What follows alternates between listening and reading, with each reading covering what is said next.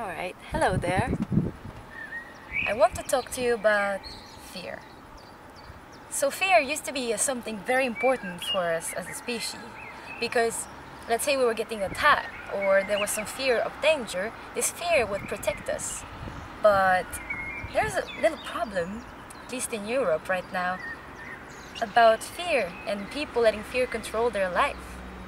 In economics, there is a word, it's anti-fragility, which I really like.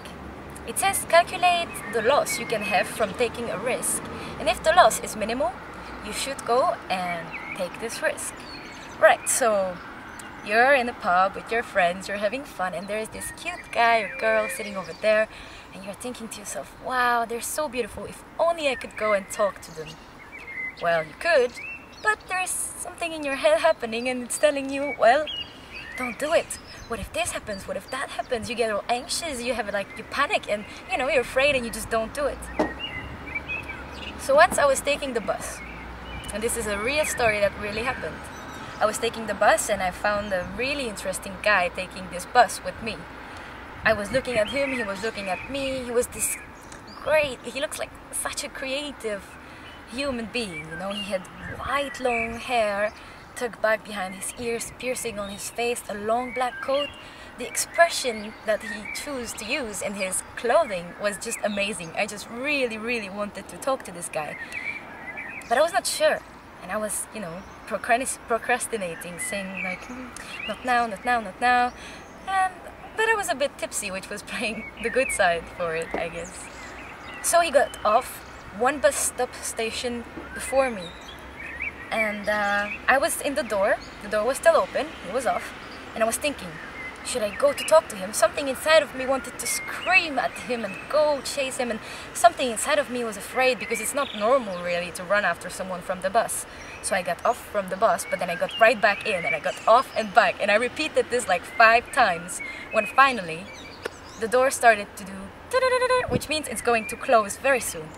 And well, I ran out from the bus. He was quite far by then, but I chased him and I said, "Hi, I'm so sorry. I know this is weird and I don't do this normally, but you seem such an interesting person and I would love to have a conversation with you." And he said, "Well, all right, let's find a pub and have a beer." This was at 2 in the morning, by the way.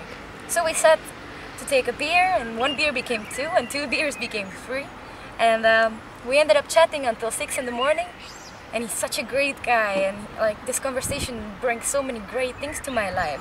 And yeah, I have him on Facebook, and hopefully soon when I have finally some time, I will invite him for a beer or something. I'm proud to be able to call this person a friend. For me, it was really important. Well, the thing is, it's not easy to make a decision like this. I would compare it to when you stand very high up on a rock and you want to jump in the sea or lake or river. And it's even maybe a place made for the jumping, right? You know it's safe. Many people have jumped right in front of you, they're alright, the water is warm. But you're so high up and there is a piece of you that just want to be free and jump, but then there's this piece of you who's like, shaking because maybe you're afraid of heights. Then it's very difficult. But if you're just having this fear, this human nature fear of not being sure, but you know it's safe, so in anti-fragility, there is almost no loss there, then it's worth to take the risk. Well, how to do it? There's this very famous technique now on the internet, count down to 5, so you stand there, you go 5, 4, 3, 2, 1, you jump. Which works for a lot of people, as I heard, but personally for me, for example, it doesn't work. You can try it, maybe it will work for you. What works for me though, is to silence my mind completely, to stop thinking, which is very hard for a lot of you, I know. But if you meditate a lot, you can practice this moment of, you take a deep breath, you let go of everything, you jump. So I've jumped from rocks many times, and one of my favorite memories is with friends on roads when I took them to my favorite jumping spot late at night where they never have been before, and we all jumped together. And if I was afraid to jump in the first place, I would never have known.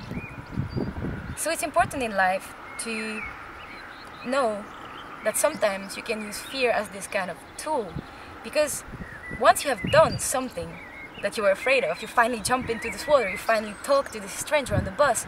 You have this amazing sensation of relief, of happiness. You're proud of yourself that you did it. I want you to try to do every now and then something you're afraid of. Like say hello to a coworker at work that you never really talk to, or if you're afraid of spiders, you can try to let some spiders crawl on your finger.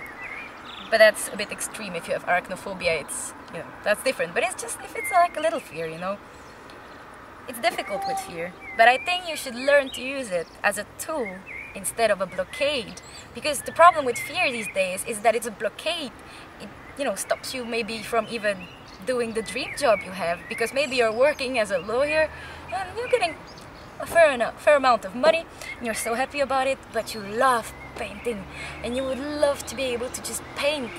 Well, you don't have to quit your job right away, but if you feel like you want to do something, if there's this side of you that is screaming for you to paint, at least start to paint on free days or weekends. And don't be afraid to show your art to people. You never know. Maybe you're really good, and maybe once you realize and you've done 1 or 2 expositions, you actually realize that you can make enough money to leave your lawyer job that you don't really like anyways and just paint. But you will never know if you let this fear consume you. It's important to calculate if you take a risk, always calculate what's the loss. Because the worst thing that can happen if you go talk to a stranger is them not wanting to talk to you, and that's not really a loss because, you know, there's so many people in the world. The same with painting. So maybe you're not such a good painter, but if you love it, at least you can do it as a hobby to your lawyer job.